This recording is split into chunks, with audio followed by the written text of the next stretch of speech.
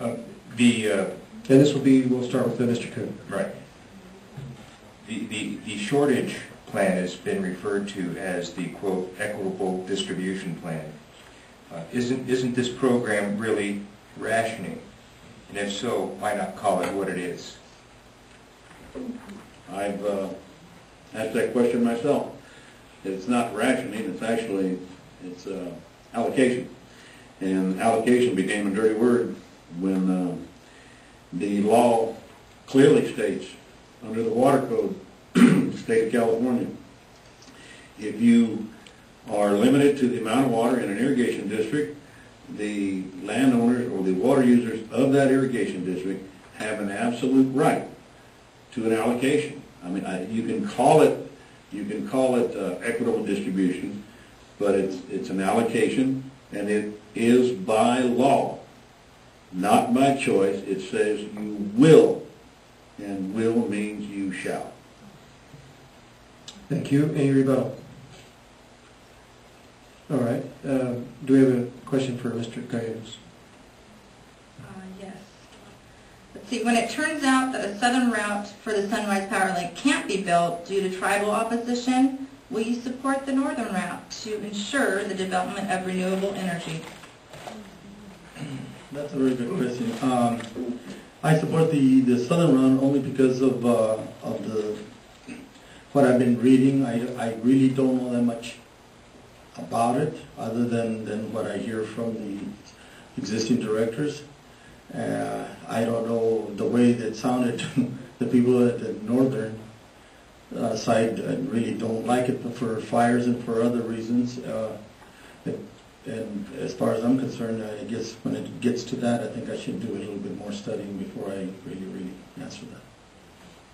Thank you. Any rebuttal? Let me make a comment on that, please. I'm very concerned about the ability of Indian tribes to block projects, something like this. It seems to be a one-way street that agreements have been put in place to help them put casinos off reservations. They're going to benefit from the power, and I think the whole regional benefit should be applied, and there should be a way to cooperate with the Indians and get the reservation to allow the project to go through there. Thank you. Any other rebuttal? Mr. Gallegos, you have a response? No. Thank you. Do we have a question for Mr. Cox? We do. Mr. Cox, from the consumer's viewpoint, IID seems to be out of control and inefficient. How would you change this? By improving the communication between, first of all, between board members, between the board and management, between management and staff. I think our best resource in this district is our employees. Right now, those employees' ideas about how to operate this district more efficiently are not always getting through management to the board. Some of their complaints are being short-circuited, not being fully listened to. The board needs to do a much better job of working to regain the trust of our employees, to restore the trust both in the employees and the public, and to restore the image we have. We have a very dysfunctional image, and that affects how legislators look at us and how other public agencies choose to deal with us. Thank you. Rebuttal. All right. And we have another question or two. Go ahead. Is this for a specific candidate? Yes, we have a question for Ms. Mendoza.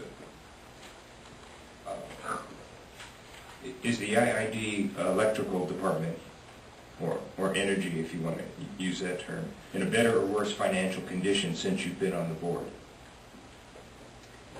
Okay, I can tell you that as of the end of this year, 2008, there's going to be a surplus in the budget. We had some difficulties with that. I'll come right out with the hedging strategy that was implemented. There was lack of oversight on management. The board was not informed. But I can tell you that we made up the deficit in-house, and we did not pass that cost to you, the ratepayer. We ate it in-house, and the ECA was set at 5.01, and it's set that way till the end of this year. Even though we're not recouping the full cost of the natural gas, we're going to eat that in-house, and we're not going to pass it on to the ratepayers.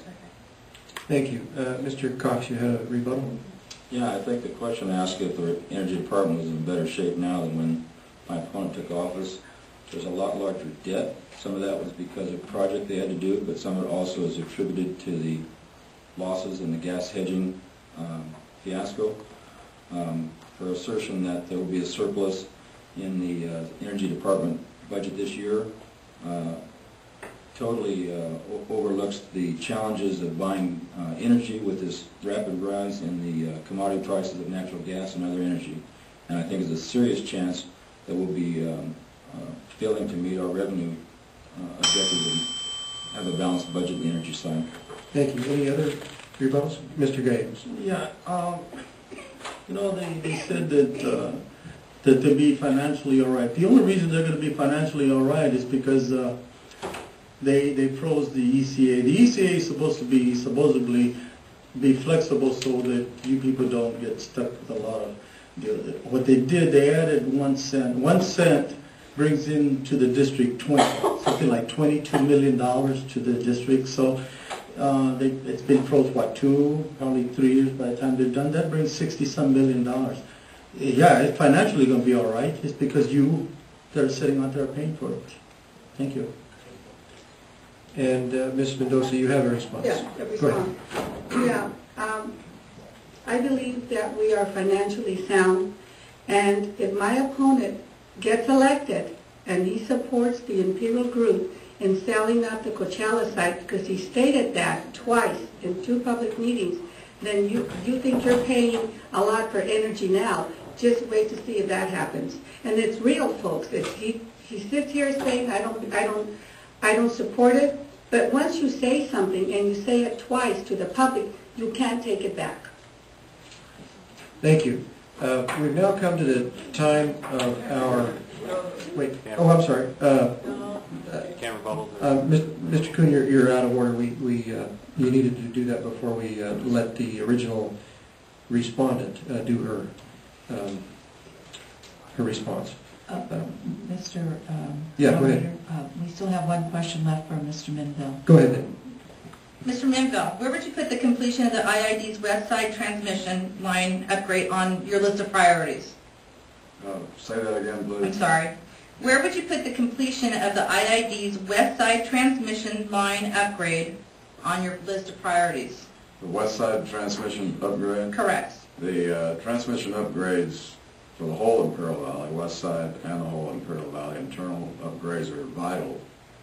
I would put them as the #1 priority because through those upgrades, that's how we're going to get the geothermal energy, solar energy back down to the IV sub by Mount Signal and help get it out of here on a 500 kV line with a southern route. So they're vital, #1. Any rebuttal? All right, thank you. Now we'll go to the round 3. In the final round of questions, each candidate will have 45 seconds to answer the question. There'll be no rebuttals or no responses, and each candidate will answer the same question. We'll begin with Mr. Kuhn. Mr. Kuhn, in an equitable distribution water plan, how will you guarantee water for new commercial and industrial development? If the equitable distribution allocation is handled correctly, there should well be enough water for any new development in Imperial County. There's, if it is mishandled or misapplied, then certainly there could be catastrophic consequences for that in the areas of economic development. So I believe that it is